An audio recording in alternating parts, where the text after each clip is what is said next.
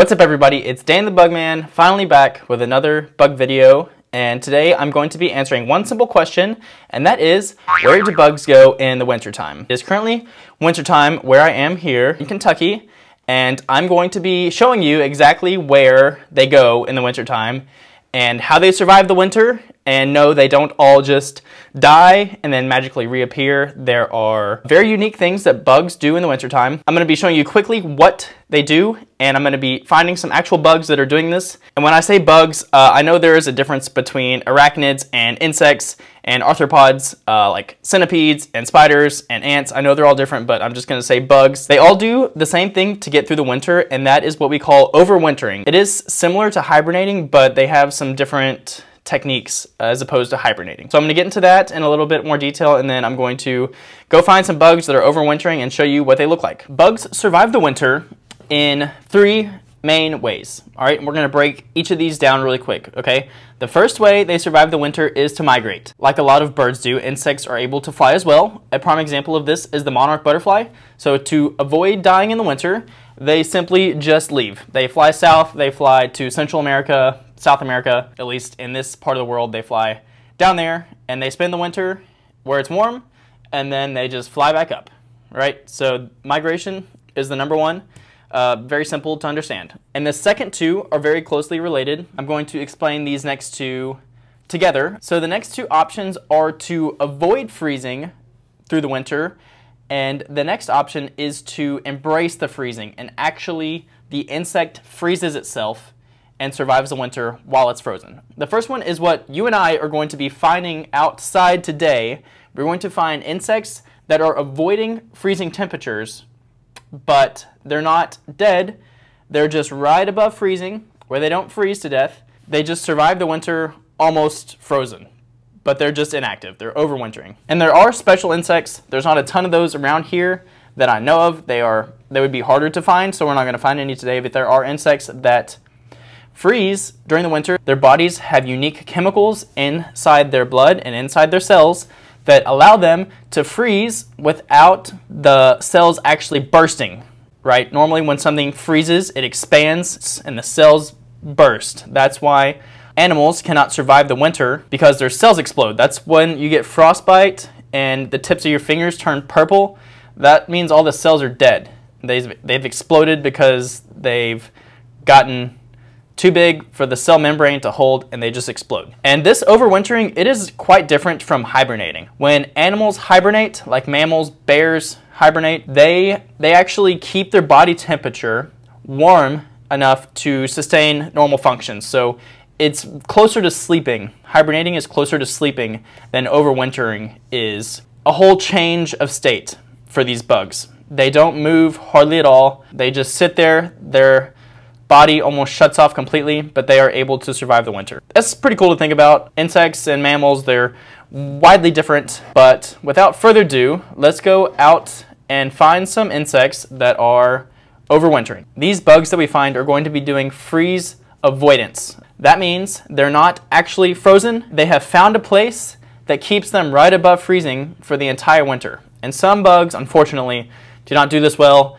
and they do freeze to death and die. But the majority of insects that do freeze avoidance make it into the springtime, and that's when they come out and resume normal activities. I'm gonna go get some clothes on, and we're gonna go find some insects that are just chilling outside. I'll show you guys the temperature, but it's very cold currently, or right now.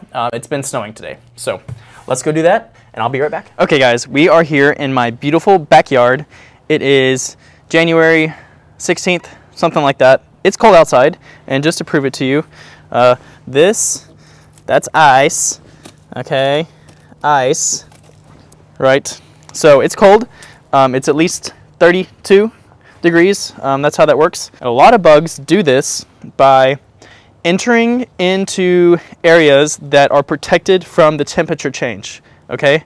A lot of times in the natural environment, this is inside a pile of leaves. Under the ground is a very common area to go for bugs, but unfortunately for homeowners, that can be inside of your house.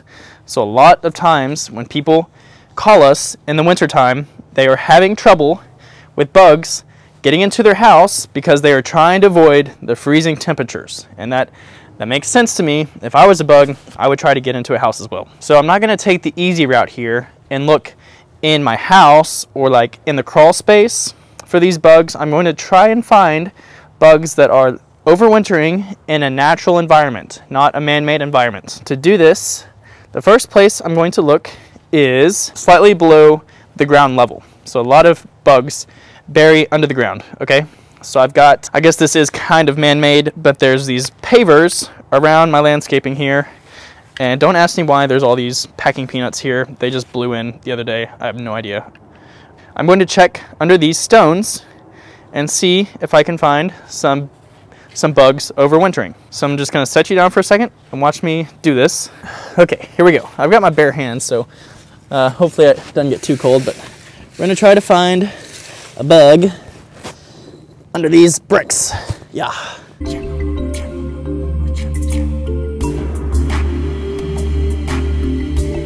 Yes, guys, it is currently snowing, and I'm out here trying to find an overwintering bug for you. So if you will, please smash the like button. I would appreciate it. It helps me out a ton. All right, I will continue looking until I find one. I haven't found one yet. I just checked on those rocks, stones over there. Didn't have any luck.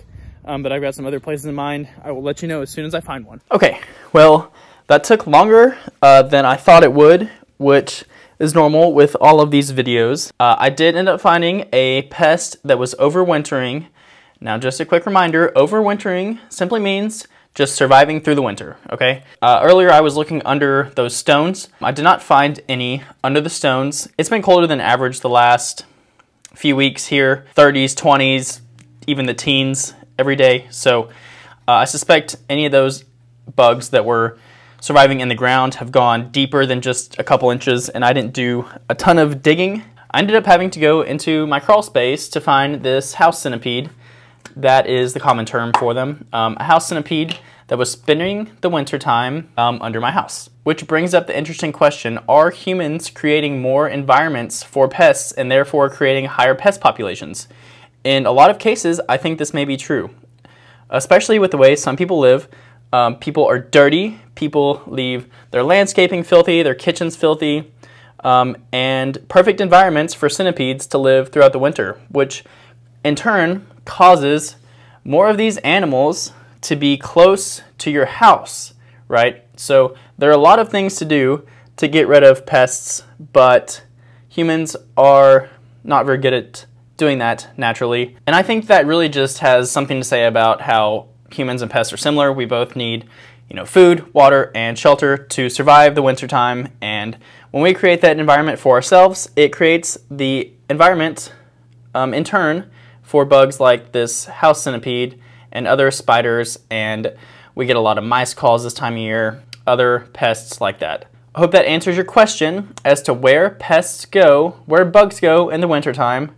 Just a quick recap, they migrate, they say, see you later, I'm out of here. So they avoid the freezing temperatures without traveling, which means they just simply, man, this guy is going. So they avoid the freezing temperatures without traveling. They stay in areas that are close by, like under my house, or they are able to sustain the winter through releasing chemicals in their body that keeps them alive while being frozen. Those are the three main ways pests survive the winter. One more quick bonus way, as I was looking under some of those rocks, I noticed a bunch of eggs. Some kind of insect had put these eggs under these rocks, and a lot of adult forms of insects are not able to survive freezing temperatures, but their eggs are. So at the end of the season, they lay their eggs and they survive through the winter, and in the springtime they hatch out, and that is their 1 year life cycle, and that's how they survive the winter. So I hope you guys like this video. That is where bugs go in the wintertime. They don't just magically disappear. They have very unique strategies to make it through the cold temperatures. So thank you for watching. Until next time, peace.